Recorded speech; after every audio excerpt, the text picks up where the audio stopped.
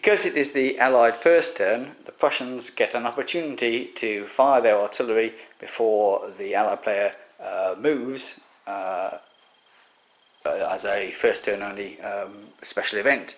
But you can see this stick gives you artillery range, and you'll see no one is in range. So we can move straight on to the first move for the Allies. As I said, these units here are inactive, so they cannot move this go. I don't think these units want to move. Their basic plan is to pin these. So it's effectively these units here which will move. In this system, as long as there's no other factors involved, units can move a single move without any problems, but you need to take what's called an action test if you want to do anything which is more complicated. These units, I think, for the time being, are going to just move forward. So I shall move those forward, and then we'll see where we are after that. Okay, so infantry move 1 base width. This is a unit. You can see these two bases here are a unit, and all measurement distances in the game are based on half of the frontage of the unit. So this distance, which is that distance there.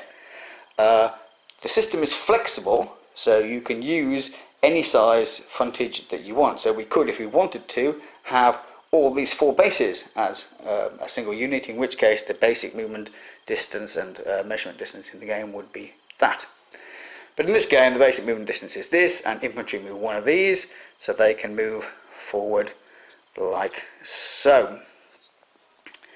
I'll move the others in a minute. The cavalry can move 2 of these blocks, but they don't wish to. They're going to just keep level with this.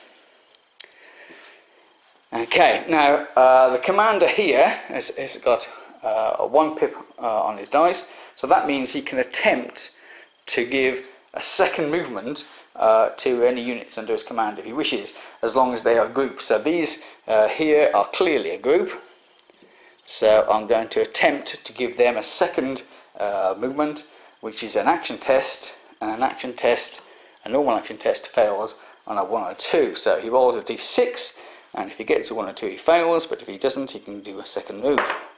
So he rolls a 4, so they can move for a second time. Okay. Okay, so the Austrian command has moved forward and got closer. I should have mentioned before I moved them that they could have, if they wanted to, because they were farther than this stick distance away from the enemy, they could have, if they wanted to, done strategic movement, which is at a lot higher rate, to possibly move around the flank here, but I decided to get stuck in and attack here. So the last thing in the Austrians' turn that they do is that they fire their artillery here. So this is in range here, you can see there. At this range, all they can do is bombard, and bombard means it forces the enemy unit to take a morale test, an action test, if it tries to move. So this artillery is going to bombard that infantry there if it wants to move. That's the end of the Austrian turn, so now it's time for the Prussians' first turn. Moving to the other side of the table, I think from the Prussian perspective, I think it's early days. Obviously that looks worrying, but I think at this point they would pass straight over and onto the Austrian second turn.